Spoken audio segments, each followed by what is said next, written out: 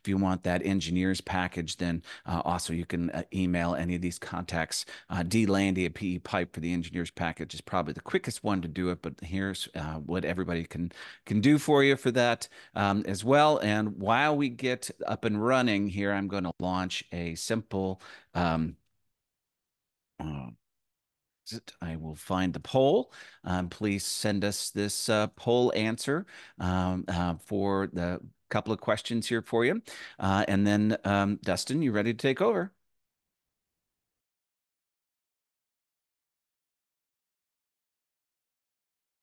Beautiful. Just to confirm, you can see my screen, right? Yeah, we Yes, sir. see. What are Absolutely. we doing here today? Wonderful. All right. So I hope that you'll forgive me. I am a millennial through and through. I absolutely love memes. I try and use them as much as I can. I think they're hilarious a lot of the time, and can really convey what you're going for a lot easier than having to talk through it all. So you'll see some memes throughout my presentation. It does look like my video is giving us issues once again, though, or my camera. Oh, there we go. I think I'm back. So if I'm a little blurry, you're not here to see me. You're here to see the content. So I do apologize if my webcam goes a little screwy through this.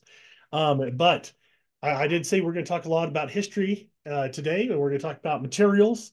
We're going to talk about constructability, and even into the nitty gritty. We're going to talk about failure mechanisms of pipe materials, not just polymers, not just polyethylene, PVC. We're going to talk about, kind of the history and where we see the future going with pipe materials that are currently in the ground, and what that's going to look like in the future. Because we really need to know that. We don't only need to know how these pipes perform today, but how are they going to perform in the future. So water pipes have been around for a very long time. 4000 BC, using open trenches, waterways, and then getting into lead pipe, wood, stave, cast iron pipe has been around for a very long time. Cast iron was actually a pretty good material. It didn't really corrode locally. It had corrosion across the entire surface of the pipe, so it actually corroded very uniformly, and so it took a lot longer to have corrosion issues with the old cast iron materials.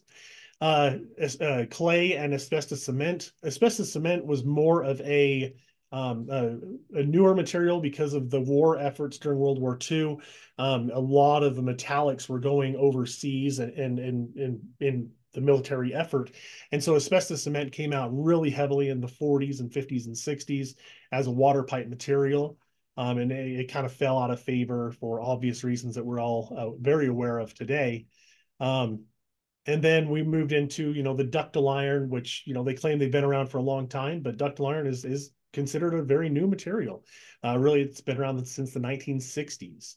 So then you have concrete materials, and then present day, PVC, high density polyethylene, even getting into other new plastics like polyamides, and now composite pipes. So definitely a lot of new materials out there that we'll discuss today. So a good picture, side by side, yesterday versus today, looking at some of these older concrete pipes on the left.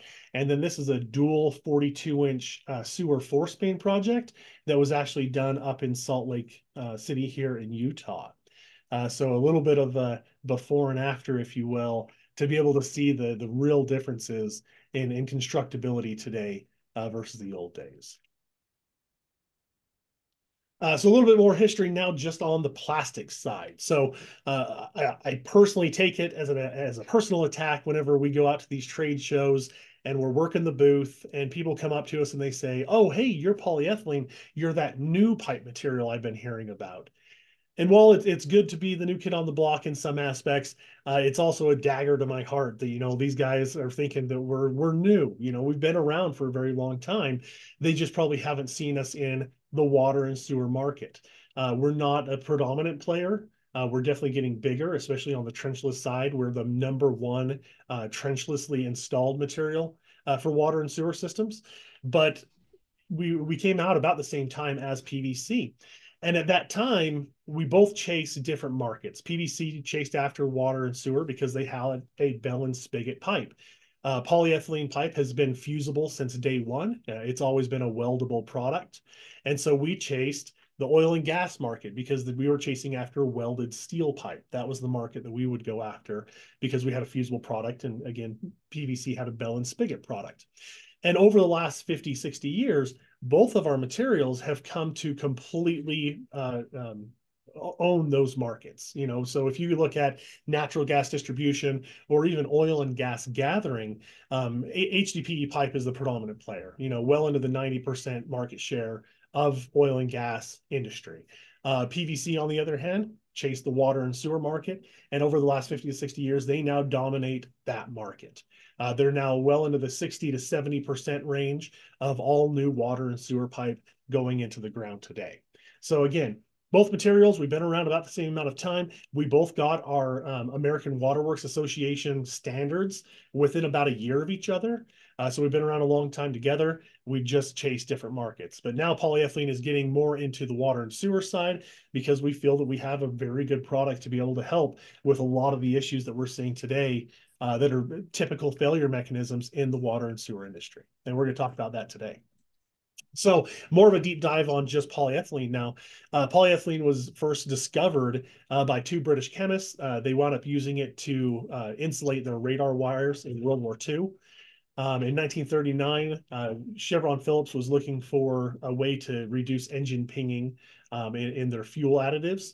And they came up with a polyethylene and a way to mass produce it. And then in 1953, the invention of high-density polyethylene, which is more specific to what we're using today for pipe materials. And the first, publicly available pipe, if you will, was actually the hula hoop. So that was the first pipe that was available out there. Hello. Oh, I'm great. How are you? I would say, Dan, if you don't mind muting your you already did though. We're good. All right. So back to innovation though. So polyethylene, even though we have been around for 50 years, it is not the same material 50 years ago. It has had great increases in both tensile strength and slow crack growth resistance over the years. So this is a much better material today that we're using. The most current material is PE 4710. You can actually see that on the very bottom of this slide. Considered a bimodal material, and it is the top of the top for high pressure ratings and everything today. Some of the ways that we install pipe, as you showed earlier, and it changed significantly. And then this innovation really helps drive, especially in the trenchless market. We confuse that long run up in advance of installing longer runs of productivity. So the innovation within the HDPE market, especially in the past 10 years with new fittings and new appurtenances and things that we can get to, is always excited me some, just since we can install so much more, so much quicker, and subsequently reducing cost and social impacts and traffic impacts and other things like that. So looks like we're having some latency things with your camera. Are you ready to keep going, or you want me to do it for you, Dusty? Nope, I'm good. I really wanted to get that camera working again, so I gave it one last shot. One thing we could do is I could run the presentation for you, and it'd be less upload if you want to try that. I do wonder if that would be the better choice here. I wonder if that's what's giving me my issue. So I'm going to go ahead and stop sharing if you don't mind, and you can pick up here.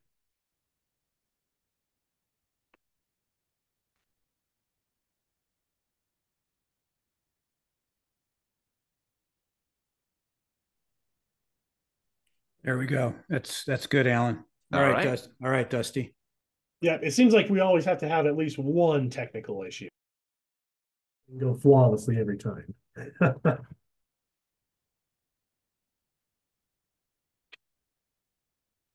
All right, Dusty, you there? Yeah, I sure am.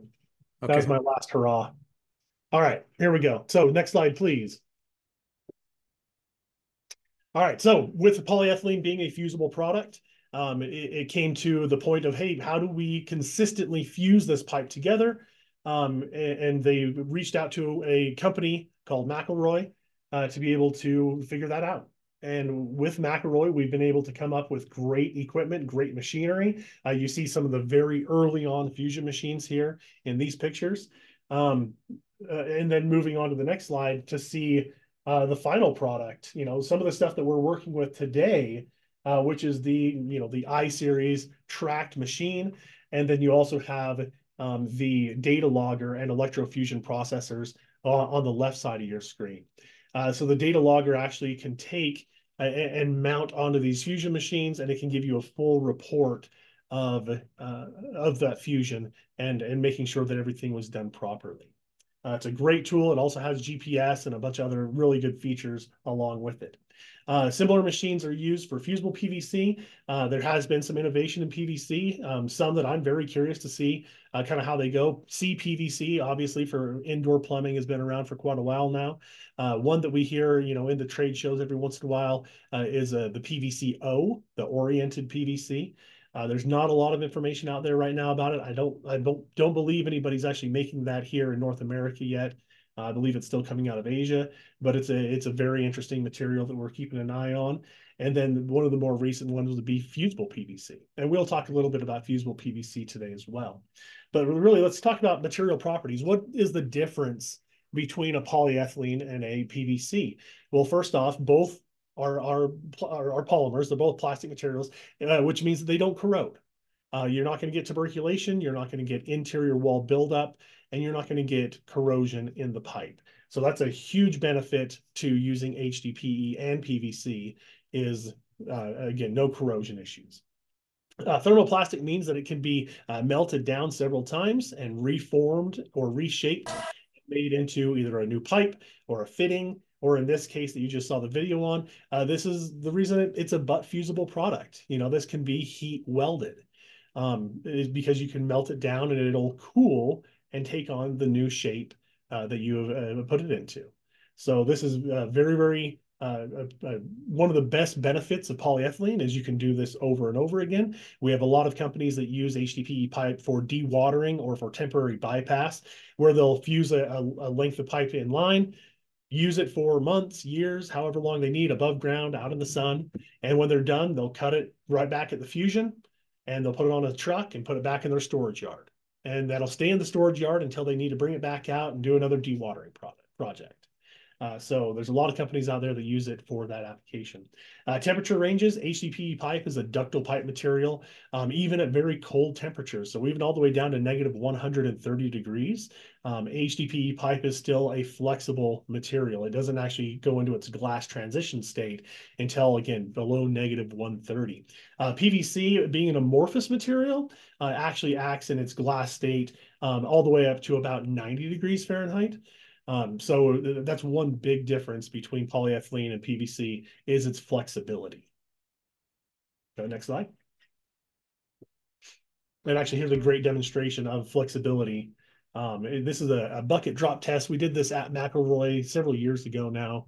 I'd love to update this and do a drop on ductile iron as well. But we're going to do 7-inch pipe length. All these are 4-inch diameter pipes. First, we did a cast iron. Those that aren't familiar with cast iron, fairly brittle, cracks very easily. I always like to point out this is actually a DR14 PVC. So that's a substantially thick piece of PVC. And then I also like to point out that we get that this polyethylene piece actually had a butt fusion in the middle of it. So not only was that a piece of pipe, it was actually a fusion as well. So we just got a question for a point of clarity, Dusty. In your previous statement, you had said for above ground use, you keep it out of the sunlight. That's just to make sure you're handling some thermal expansion to the pipe, but the 2% carbon black within the pipe included in the resin extrusion process gives it ultimate life UV radiation protection. So yes, it's perfectly fine above ground for the duration of the use. Yeah, I'm sorry if I misspoke on that. Yeah, what I meant when I was saying we were doing dewatering or bypass, the pipe can stay above ground for the entire life of the pipe. It actually has the same UV stability above or below ground. And actually, that's the next slides we're getting into. So HDPE pipe uses a carbon additive at 2% concentration. And this gives it, again, outdoor exposure allowance. It's the only pipe material out there. So black high density polyethylene is the only pipe material out there that can be installed above ground. This makes it very, very commonly used. Oil and gas gathering, where they leave it above ground. Mining, very, very common for mining. And then obviously the dewatering and bypass as well. So HDPE pipe and PVC, you would think, well, why aren't other plastics using a carbon black additive? And that's because it would actually create too much heat in other products. A hot polyethylene pipe in the middle of the summer, let's say in West Texas, can easily reach 140 degrees Fahrenheit in direct sunlight. If you were to use carbon black and other pipe materials, you could actually get permanent deformation of that pipe. From too high of temperature. So that's why polyethylene can use it, but PVC and some of the others, it's not really a possibility to use. Go ahead, next slide. And so PVC doesn't really have an outdoor recommendation. They really don't say to keep it outdoor very long. I've seen some reports saying that 1 year outdoor storage is okay. But everybody sees these kind of pipe yards, in your local city. I live in a little town called Enoch, Utah. And here in Enoch, this is our local municipal pipe yard out behind the building. And, I see this kind of stuff all over the country of just, leftover PVC from projects, and they keep it in the backyard, hopefully never to use it. Because when you do have this kind of UV degradation, you do start getting some pretty bad impact resistance performance. But a lot of people, this is pretty common again across the country, seeing this kind of stuff. So Dusty, with our pipe, the black pipe has, as long as the life of the pipe is, it's good outdoors in the presence of sunlight. But Houston, which does 120,000 lineal feet a month of polyethylene pipe, Dustin, they use gray pipe. How long does that gray HDPE last in the presence of sunlight? No, that's a great question, because I actually even have some pipe here behind me, this yellow stuff. Very similar. It's still a polyethylene, but it's not a carbon black protected polyethylene. So any of the colored pipe, yellow, gray for sewer, and then all the polyethylene conduit colors, they have a 3-year UV stability. So you can have those outside stored for 3 years with no degradation of the pipe. So any kind of color, blue, yellow, gray, that's going to be 3 years. If it's black, it's a life of the pipe. It's indefinite. So HDPE pipe, again, has been fusible since day one. It's inherently always been a fusible product. And because of that, we have all the ASTM standards to be able to fuse it and then to test those fusions. So the standard to fuse pipe 2 is ASTM F2620. And then for testing it, there's lots of different options out there for how you test these pipes. And so the reason I bring that up, if you want to get into like a fusible PVC side, that's a proprietary process, and there's not any ASTM standards out there telling, Joe contractor how to fuse that pipe. Go ahead, next slide. So ease of construction, similarities, differences. The great thing between polyethylene and PVC is we actually have the exact same ASTM standards for installation. So whether it's pressure pipe, whether it's sewer pipe, we actually use the exact same ASTM installation standards. All of that information is now being brought down through the American Waterworks Association standards. So for polyethylene pipe, we have M55. You can go next slide, please. We have M55 for polyethylene, and then you have M23 for PVC. And both of those standards have those updated ASTM standards being brought down through them today. And so for flexible pipes, again, polyethylene, PVC, even ductile iron is considered a flexible pipe.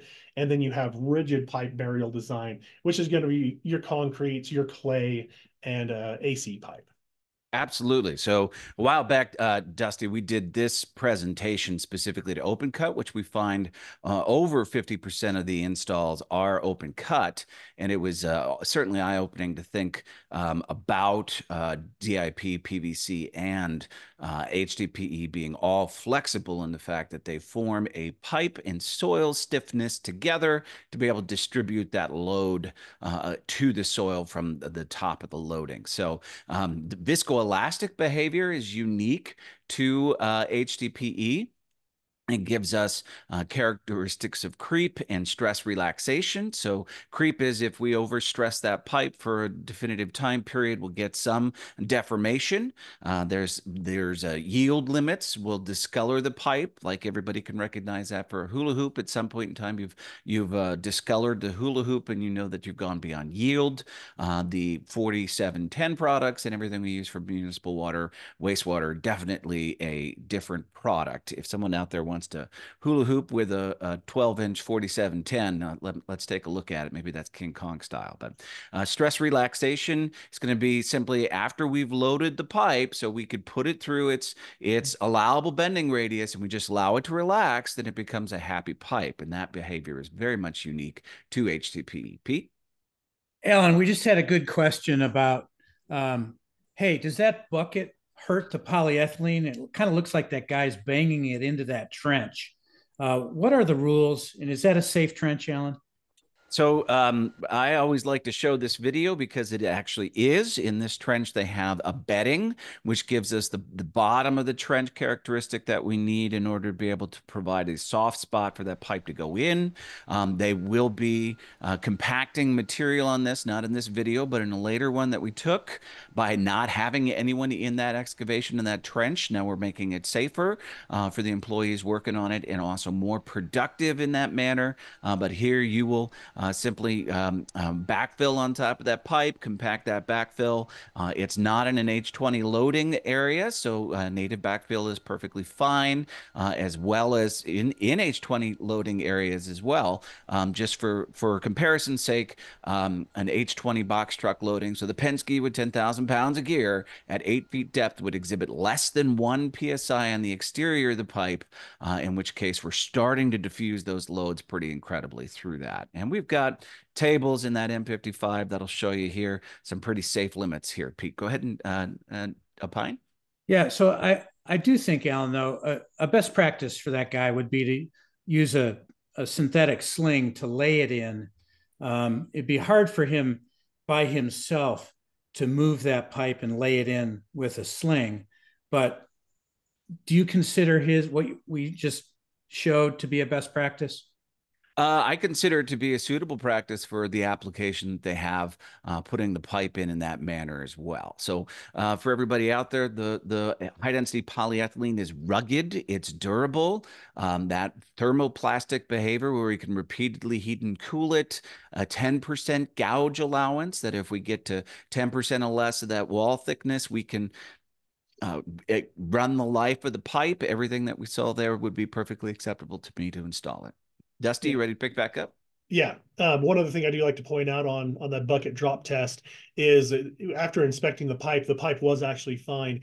If you did have any stress whitening, like Alan talked about earlier, from the pipe being squeezed too far, that would definitely be reason to remove that section of pipe and replace it with a spool piece or some kind of a repair fitting.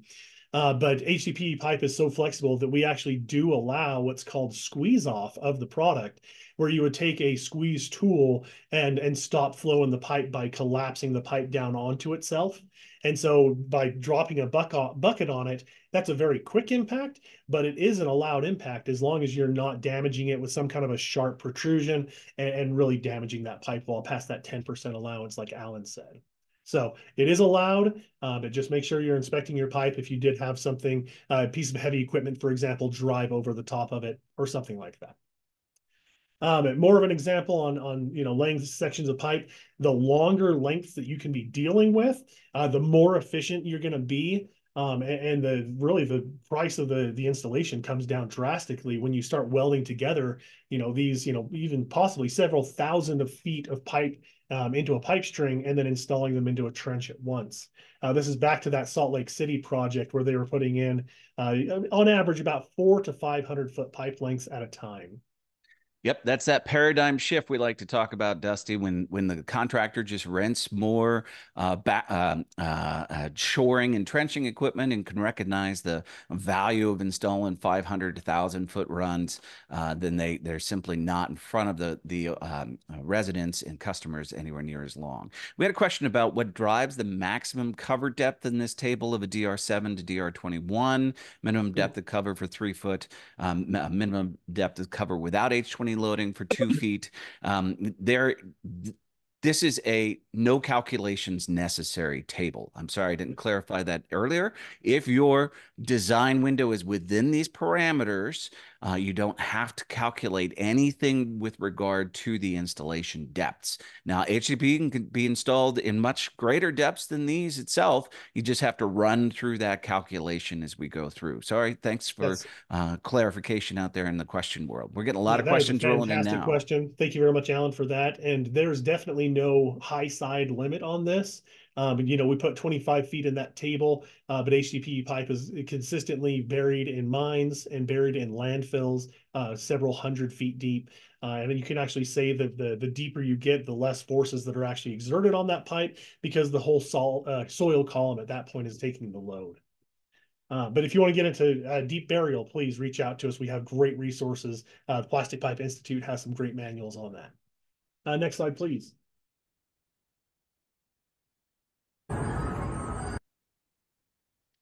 So one big difference with polyethylene versus other materials is when it comes to trenchless. You do need to think about, hey, if I have 1,000 feet, 2,000 feet, some of our trenchless installations have been 5,000 feet, literally a mile of pipe. You have to be able to figure out where to stage it. Where am I going to be able to put this pipe material to be able to get it to my insertion pit?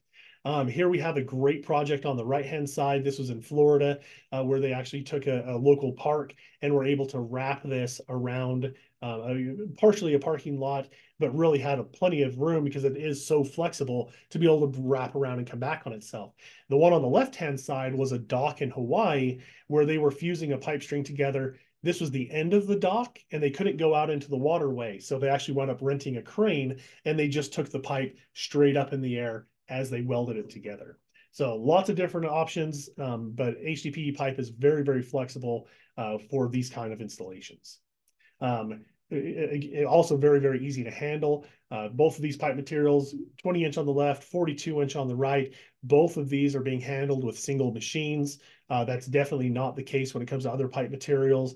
You need a lot more equipment to be able to handle them, and to be able to make sure you're not putting too much stress on them, because they are a stiffer product. So you really need to be able to spread that load out and not have to worry about the pipe, coming apart, especially at the fusions. Next slide, please. So with that, not only the flexibility, but that also comes in and benefits us with smaller insertion pits.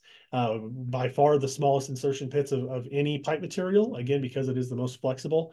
Here we have some great examples of pipe bursting, both pneumatic and static bursting, where we have very, very small, minimal excavations to be able to get the pipe coming through and replacing that existing pipe material.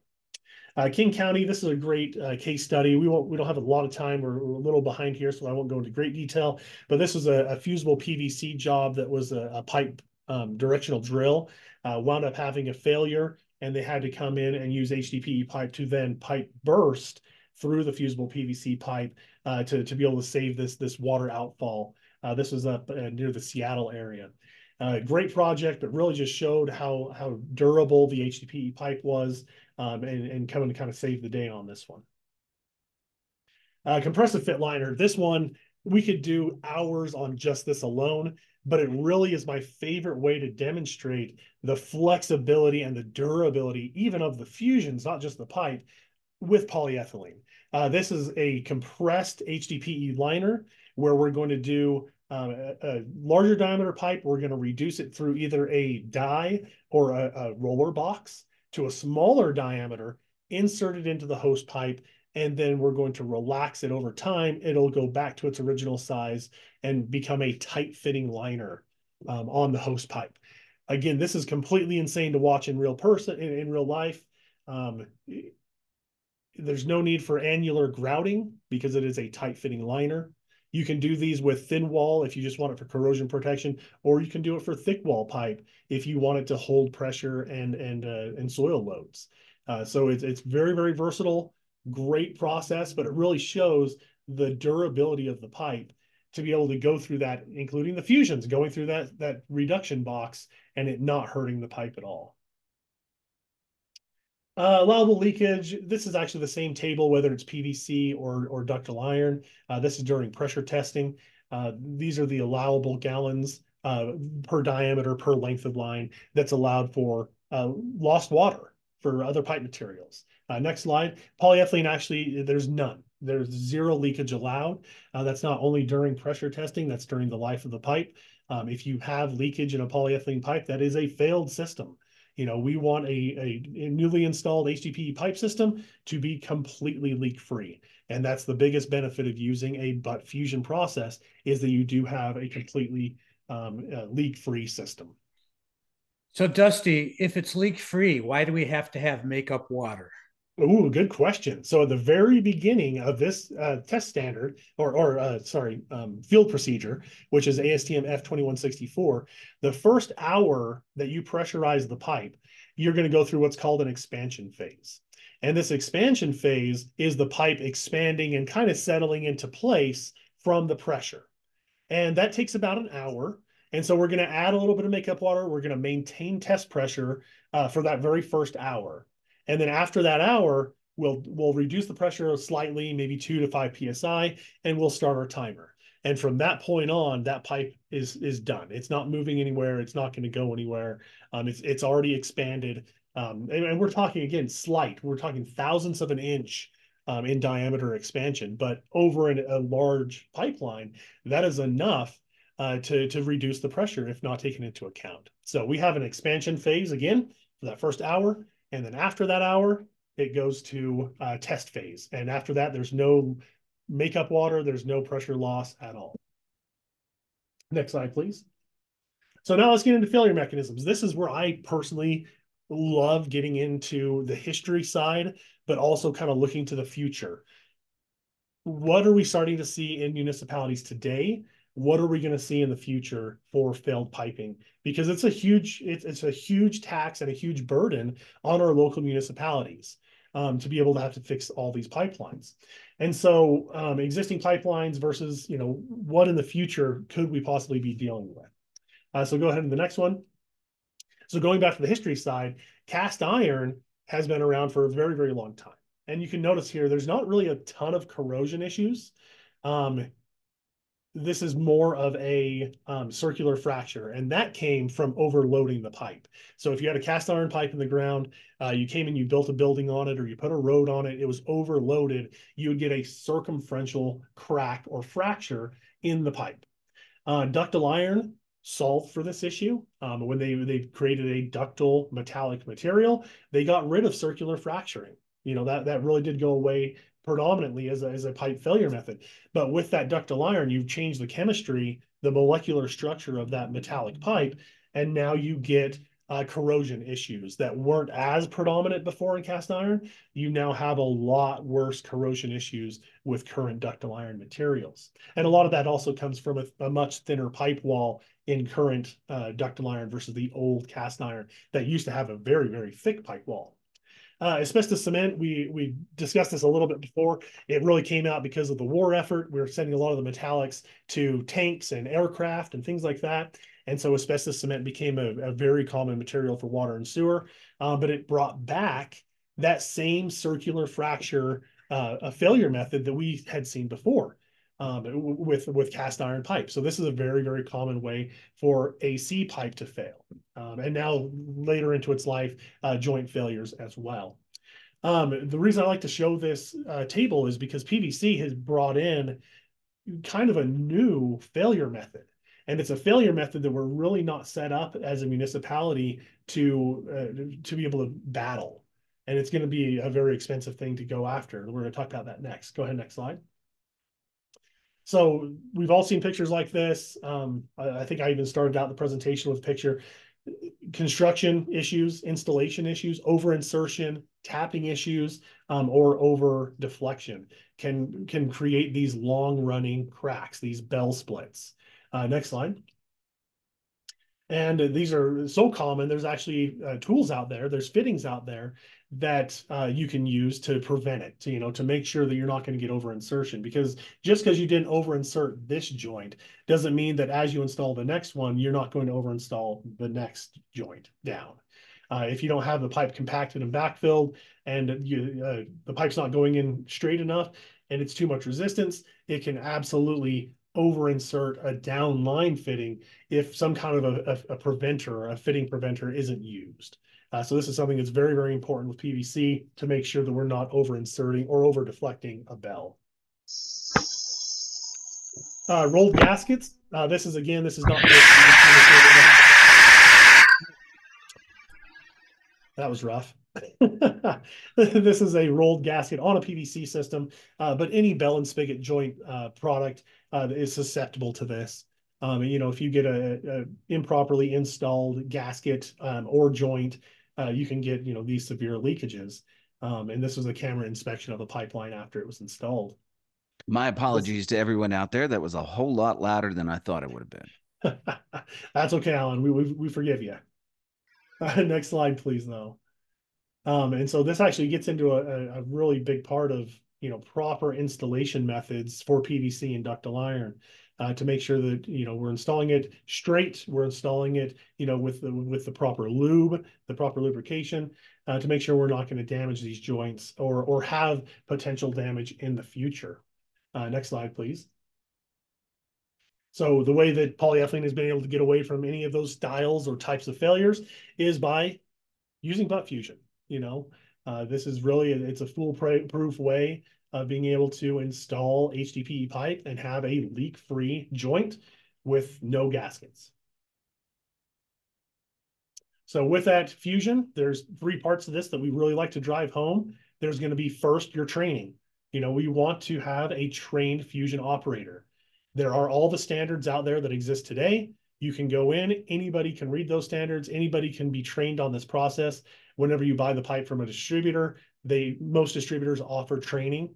And then you have the process. What is the actual procedure we're using to join that pipe? What's the equipment we're using to join that pipe? And then you have final verification. This is going to be testing. This is going to be data logging. And this is kind of our fusion pyramid, if you will, to make sure that we're guaranteeing a properly done fusion in the field. Okay, Dusty. I wanted to take a segue here because we've had some great questions on failure of HDPE. And then this kind of sets us up for addressing some of the most common failures, which is poor training conditions. Electrofusion takes a little bit more work to try to prep the pipe from the actual operator standpoint than a butt fusion machine, which will handle a lot of it. We want to make sure we get back down to virgin resin material. So we're looking for pure HDPE with no contaminants in there to give that good fusion. A lot of the macro equipment we talked about is set up to do that fairly easily, and so is the processes it's been developing for electrofusion. Some of the earlier failures of HDPE, from what we've seen in the Southwest, when we had higher temperatures and then also higher chlorine concentrations than what was permissible by EPA limits for a distribution system, led to pinhole leaks in service line connections. So a lot of the development of what the industry has done is to move to a much thicker service line wall, so you can only get services in DR9 at that time now, and then also started to move to what's called a CC3 chlorine rating, which is a higher chlorine resistance. We've also had questions about clarity between chlorine gas, chlorine dioxide as a gas, and then liquid bleach or free chlorine for use within disinfection in the system. And I want to clarify there's 2 types of disinfection: primary disinfection, which is what's primarily consumed at the water treatment plant to get rid of all the nasties that may very well otherwise be in the water when we get there. And then secondary disinfection, which goes out into the system. So chlorine gas, as it's created, or chlorine dioxide, is something that is created at a water treatment plant. It's a high oxidizer. In some places, it could be lethal in that manner. And then also that is consumed rapidly at the primary disinfection. It is not recommended to use chlorine dioxide with high-density polyethylene as a secondary disinfection because of the strength of the oxidizer. Now, a disinfectant is meant to simply release electrons, and it's going to do that regardless. So that the whole purpose of an oxidizer is to do just that. And the industry has innovated through its development of resin to be able to try to address some of those things. And here's a good example of the machine doing the heavy lifting for you, Dusty, and then I'll turn it right back over to you. All right? Absolutely. Yeah, so this is actually called the poly horse, and it's going to be a table that you load pipe onto that can then load into the fusion machine, and eliminates a lot of heavy equipment moving around and moving pipes back and forth. Peter. Yeah, I'd like to add a little color to that. If you go back one slide to that triangle, you know, Dusty, a lot of people in the PVC side of the world give us a hard time for the fact that we have to have training, and that the way we put our pipe together versus the way they put their pipe together is so much more complicated. You know, we have to have a fusion machine, whereas they teach the guy how to put the bell and spigot together in the trench. That is totally true. But what we end up with, Dusty, on the polyethylene side is a joint that's actually stronger than the pipe itself. They say it's as strong, if not stronger. But Dusty, it's stronger than the pipe itself. And we end up with a well over 100-year joint. And as we all know, one of the most common failure mechanisms of legacy systems, Dusty, is failure at the joint for whatever reason. Yep, exactly. And we'll talk about that. And Alan took some of my thunder away, skipping ahead to failure mechanisms, because we will talk about failure polyethylene as well, not just PVC and metallic materials. But Alan did hit it right on the head. Predominantly, the failure method for polyethylene has been pinhole leaks. Some of those can be from chlorine attack, but also just in general slow crack growth in the pipes. And so that was our failure mechanism for a long, long time. And that is evaluated in testing using what's called the PENT test. It's a Pennsylvania notch test. And PENT testing, to classify as a 4710 material, is 500 hours of slow crack growth resistance. All materials today are pretty much 10,000 hours plus of PENT. So, you know, a 20 times multiplier in slow crack growth resistance of modern PE 4710 materials. So really, slow crack growth, you know, as we used to know it to cause pinhole leaks and be the failure mechanism of HDPE pipe, is going to be, you know, possibly even much further past 100 years. So it's very interesting to see, and we'll talk about that even a little bit more. But I did want to say, you know, we're not going to just skip over HDPE pipe and what that failure is going to look like in the future as well. We'll definitely talk about it. So here's the guidance from the PVC industry for, you know, what the allowable deflection inside of a bell and spigot joint is. For most sizes you're using in a water system, 12 inches and down, you have a 2 degree of bell angle. And then the larger diameters, you're only allowed 1. One thing I do like to point out here, at just 2 degrees, if you were to exceed that and go to 3 degrees, you can actually start getting bell failures. So it's a very tight window to be able to walk, that if you do want to gently bend this pipe in a curvature, you can go to next slide. You don't want to overbend it, because that overbending can result in failure. Next slide again. This is just showing fusible PVC versus bell and spigot, and then also ductile iron bell and spigot. So HDPE pipe, PVC is about 100 times greater. And same with ductile iron. In the larger diameters, ductile iron and PVC actually have the same bend radius. You can go ahead forward again. You can have about 100 times greater bend radius. And then the fusible PVC, because there's not a bell and spigot joint, it's even greater than bell and spigot jointed PVC to be able to bend a fusible PVC. HDPE pipe, their claim to fame, if you will, is you can take a standard 8-inch diameter water pipe. You can wrap it around a standard 40-foot cul-de-sac with 0 fittings. That's how flexible this pipe material is. Next slide. So we talked a little bit about chlorine. Let's talk about hydrocarbon permeation. This is a question that we get a lot because HDPE pipe is a permeable pipe material. And so we get the question a lot, hey, we don't want to use this in our water system. What if? What if we did have an example or an instance of hydrocarbon permeation? And so we did a pretty deep dive on this. The Water Research Foundation actually did a study on it as well, where they went out into the field and collected all their data points on pipe materials and what was getting permeated and what wasn't. And actually, all the reports showed permeation through gasketed joints of PVC and ductile iron. So they didn't come across anything with polyethylene that was a pipe permeation. They only came across bell and spigot jointed permeation issues. And so we still worked with the University of Purdue to figure out, hey, if you have a brown cloud, if you have an area that you're going through that is known contaminated soil, what's kind of the best practices to be able to use polyethylene pipe in a permeated soil? And obviously the best answer to that is to just remove the soil if possible and bring in clean import. That's the best way to do it right off the bat. If you have a directional drill, for example, and you're going through that area, you're going to be using what's called a dual containment pipe. That's actually an HDPE pipe inside of another HDPE pipe. And that's going to make sure that if you do get any contamination, any permeation, it'll soak into the outside layer of polyethylene, leaving that inside pipe completely hydrocarbon free. And Dustin, those are very commonly used in really nasty situations in landfill where we're collecting leachate from the mush of the landfill as it degrades within that area, right? So we're using it in one of the hardest environments. If you're not going to be able to afford the opportunity to environmentally clean up the brownfield, then dual containment's a great way to go. Yeah, correct? Absolutely. All right. Thanks for that, Alan. I just want to mention we're at an hour. We have 15 minutes left and we're on time. So you're doing a great job, Dusty.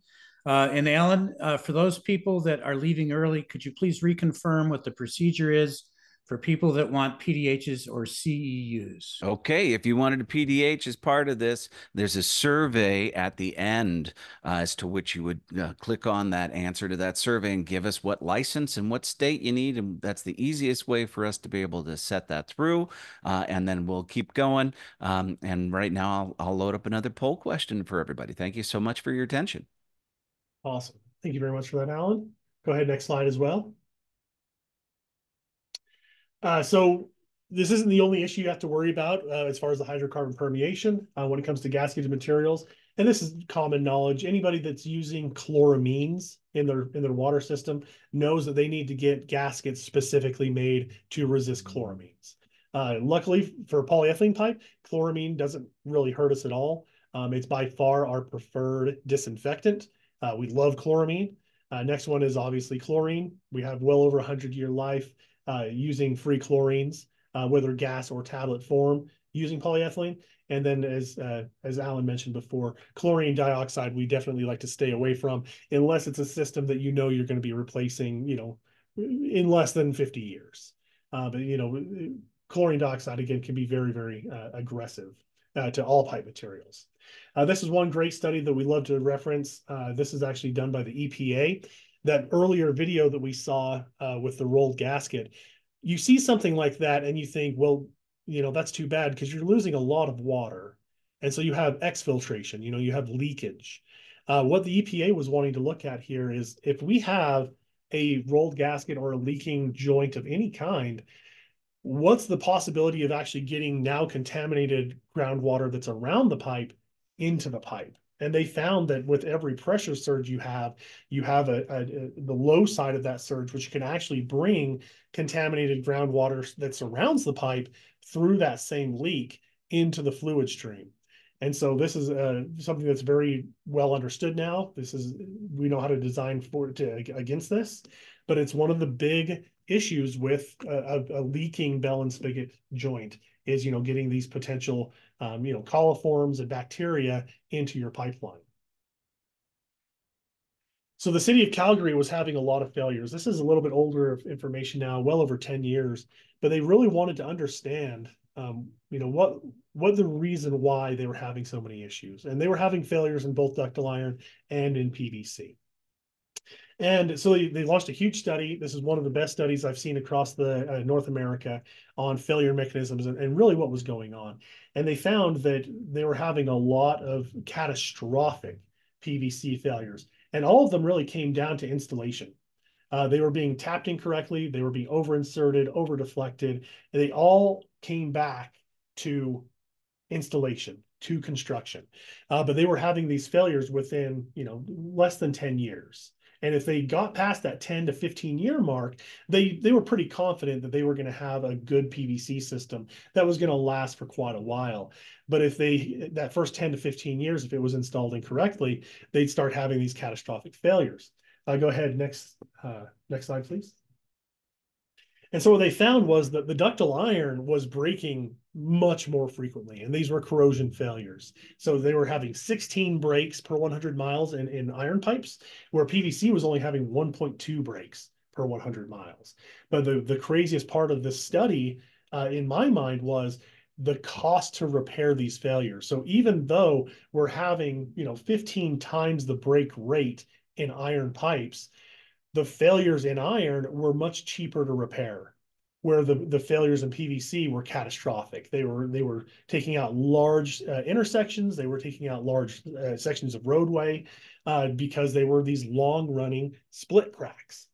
And so even though we were at 7.5% the break rate, it was 764% of the break cost. Just a huge number. Average PVC break cost $107,000 to fix. I would also like to mention now, this is pre-COVID inflation. So these costs, I'm sure, have gone up dramatically. PVC pipe is a brittle material, and we've talked about this being in its last transition state. So in the M23 installation manual, there is a warning. If this is tapped inappropriately, then there is a possibility of sidewall blowout, of injuries coming from that. So if you want to go ahead and play this video of Dante. Yep, absolutely. Whenever I show this. For clarification, both HDPE and PVC cannot be direct tapped. They have to be direct or tapped through a fitting. It just happened to be way back at the beginning when we talked about the brittle or the ductile nature and temperature range of the pipe that makes it different in that manner. Yep. And by all means, Dante is doing nothing right here. He is using a tapping saddle. So there's that. That's pretty good. But we can, I'm sure, point out at least half a dozen things that that's not going right in this tapping exercise. Oh, that's cool. There's Dante. Oh, sorry. We try as hard as we can to show perfect videos, but that's not always the case. Dante. It's almost like catching the palm to the face. Damn. So Dante was not hurt through this process, if I remember correctly. That is correct. Dante is just fine. But yeah, that's not a failure mechanism that you're going to have to worry about when it comes to the tapping polyethylene pipe. You will be using a tapping saddle or an electrofusion saddle, but you're definitely not going to have to ever worry about sidewall blowout. Go ahead, next slide. Let's talk about industry standards now. So I love this graph. I love this slide in general. I like to talk about how, plastics as a piping material in pressure applications would not be possible without a great understanding of this graph. If you were to take a plastic material, again, any plastic, and design it like you were designing a metallic, you would have early failures. If you just took it, hey, the tensile strength is X, we're going to divide that by 2, and we're just going to throw it in pressure. You're not understanding that plastics pressure resistance is based off of time. It is time dependent. And so this graph is going to give us our stress resistance over time. And it doesn't matter, again, if this is polyethylene, if this is PVC, if this is polyamides, nylon pipe, all plastic pipe materials have to go through this process. And we need to know backwards and forwards how that pipe is going to react over time to the pressures it's going to be under. And so this is a great graph. This is actually data that's housed within the Plastic Pipe Institute through their TR4 listings. If you have a pressure pipe that you want to sell into public, you have to have this data. Both the resin manufacturers and the pipe manufacturers, we need to know this information before we are allowed to sell you pressure pipe for your water system. So this is a great graph. You ever want to go on a deep dive on this? PPI actually teaches classes on the process, or you can reach out to your local pipe rep and they can go through it with you. HDPE pipe is not like other pipe materials when it comes to surge. Because we are a very flexible material, we have a low flexural modulus, we can take much greater surges than the other pipe materials, whether it's ductile iron or PVC. So HDPE pipe, you're allowed a 2-time surge for occasional surge. So a DR11 rated at 100 or 200 PSI would be allowed to surge up to 400 PSI.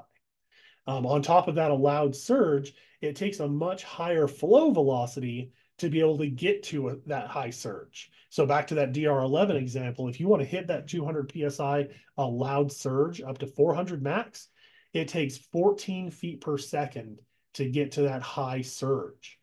So it's much more flexible of a material. The pipe ultimately acts as a giant shock absorber. So instead of you sending that water hammer down through the water column and having it affect, pipe and fittings and valves upstream, the HDPE pipe is going to absorb that energy over the length, and so those surges aren't as great.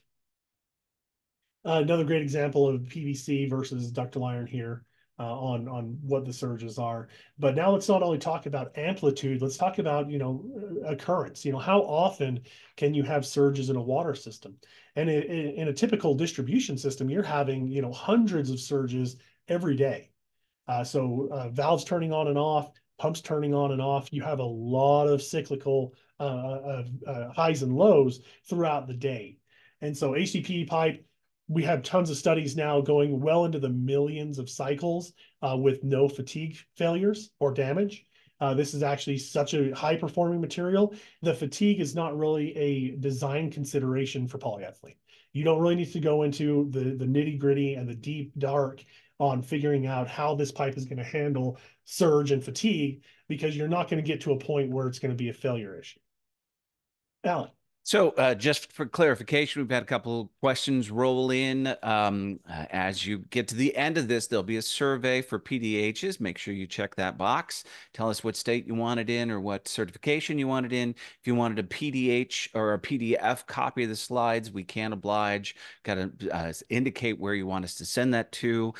Just like all webinars through the Alliance for PE Pipe, these will go up on our YouTube channel as well, so you can make sure to share with your colleagues as we go through. Dusty, one of the clarifications I'd like to make through these past couple of slides is the way that the surge and the pressure class are designed or handled within industry standards is different across all 3 pipe materials. Is that correct? That is correct. Yep. Okay, so you'd have to understand a little more about that pipe to be able to make sure you're accounting for that surge properly, but it sounds like HDPE is one of the most forgiving because of its viscoelastic behavior is what I'm catching from that. Is that about right? Yep, that is correct. So ductile iron being the stiffest material, having the highest flexural modulus, at just 2 feet per second, you would get 100 PSI surge from just 2 feet per second water flow. PVC, it's only like 47 PSI. For polyethylene, it's like 14 PSI. So at those same velocities, the more flexible the material is, the lower the pressure spike will be. PVC, we understand PVC failure and fatigue very, very well. This is absolutely a design consideration for PVC.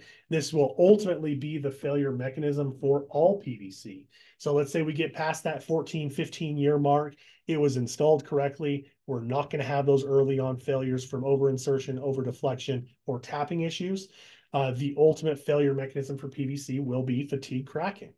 And again, this is where we aren't really ramped up at municipalities to be able to fix these styles of failures. We're used to corrosion failures. We're used to circular failures. You go put a band clamp on it, you're back up and running.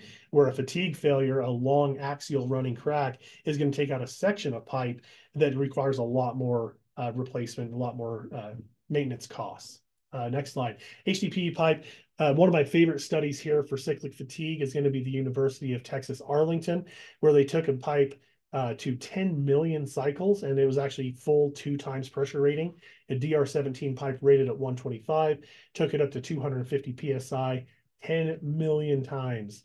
And my favorite part of that is actually after they took it off test with no failures, that the pipe still tested as a brand new pipe. Met all of the testing requirements as new. Here's a great example of what HDPE pipe does do when it bursts. Being such a flexible material, it actually expands and has a fish mouth or localized burst. This is going to take very, very high pressures to do, about 4 times the pressure rating. So that same DR11 rated at 200 PSI, it's going to take 800 PSI to actually burst that pipe.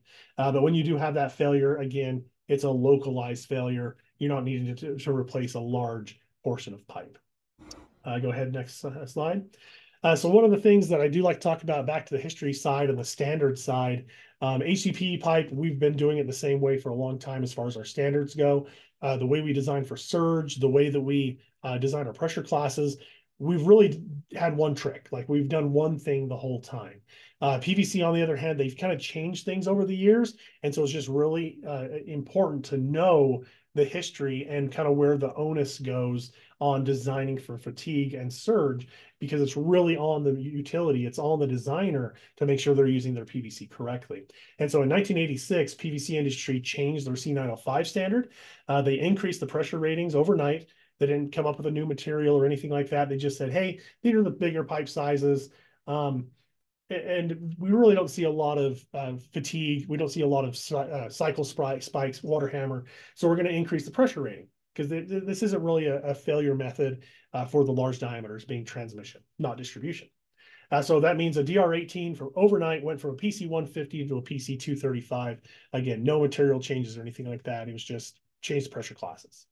Well, in 2007, they changed C900, which back then was for the smaller diameter water distribution pipe sizes. And their reason for doing that was, hey, we haven't had any failures in the large pipe sizes due to this change that we did back in 1986. So we're going to go ahead and we're going to implement that same change on the distribution pipe sizes. And this was a big deal, because they added a section on fatigues design. And they said it is now up to the utility to properly design these pipes for their systems. And what that came down to is, if you have high water velocities or the potential for surges in your water system, you need to greatly reduce your pressure class in a PVC pipe. This is why it's very, very common to see a DR18 running 100 PSI water system, where in a polyethylene pipe, we hate this same mentality. You know, they'll bring a DR11 in rated at 200 PSI and run 100 PSI water system with it. We're looking at it the same way, PVC versus polyethylene, and it shouldn't be the case. PVC and polyethylene, you design them completely different. We actually want you running that polyethylene pipe system at its pressure rating on the pipe, where PVC, they don't. They want you to be greatly derating their pressure classes to make sure that they're safe with fatigue. So it's a completely different way of thinking about it. And if you go to the next slide, I'll have a great demonstration on that. Peter. Yeah, we're right there at the end. We have one slide left. So finish her up, Dusty. You're doing a great job. Awesome. Thanks so much. Yeah, next slide, please. So this is kind of the big argument that we see with a lot of municipalities. They'll come in with a PVC design and they'll say, hey, we need an equivalent equivalent pressure rating, and we need an equivalent inside diameter. And if you go with both of those requirements, that often requires polyethylene to be upsized to the next diameter. This is absolutely the wrong way to go about it. You really should be going DR for polyethylene versus PVC. And that's for any water system that's over 5.5 feet per second. At 5.5 feet per second, all PVC DRs are going to be derated to the point that they're identical for pressure class with polyethylene. So that's the correct design criteria. By all means, there's a lot to unpack in that information. So please reach out to us after the presentation if you have more questions, and we can go really into the weeds on design of PVC versus polyethylene. We have a flow and hydraulics presentation on our YouTube channel that goes in detail and depth on hydraulic modeling as well. Dusty, as you're well aware of, you were part of it. So here we're definitely not going to deny you of your memes. So go Well, ahead this is and just a funny one. This is one of my more recent, if you will. I really had a podcast that I love listening to. It's all about weightlifting. I love following the strongman competitions. And this particular podcaster talks about, the guys that are just purely bodybuilders, not really doing it strength, but doing it for, for bodybuilding competition. He calls them big for nothings because, they're not actually, competing for weightlifting. They're competing for looks. And so I considered that the ductile iron guys, because the ductile iron guys come out and say, hey, we've got this crazy high tensile strength. It's insane. It's the highest tensile strength out there. And I'm like, well, what's the purpose? What do you need all that tensile strength for? Polyethylene, we're the well-balanced gymnast, if you will. We have a 3,500 PSI tensile strength, and it's more than adequate for all water systems across North America. And so they can come out with their big tensile strength numbers, but they're big for nothing. It's not really benefiting us in any way. And then the PVC guys, I always like to joke, they're the guys that skip leg day. They've got a higher tensile strength than us, but they really don't have any flexibility. They don't have the ductility that polyethylene has. So polyethylene, we're the Olympic gymnast, if you will, perfectly balanced, strong enough for what needs to be done. And it was the perfect meme to sum up the day, in my opinion. Well done, Dusty Langston. All right, with that, we want to thank Modern Polymer, Taylor Holiday. Great job. Thank you for sponsoring this program today and keeping everybody interested throughout the deck. Great job, Dustin Langston and Alan Ambler, as always. And also to our bench, we handled just about 50 questions today. Great job. And Alan, when is our next webinar? Our next webinar, that'll be at the end of the month. We're doing large pipe at that time.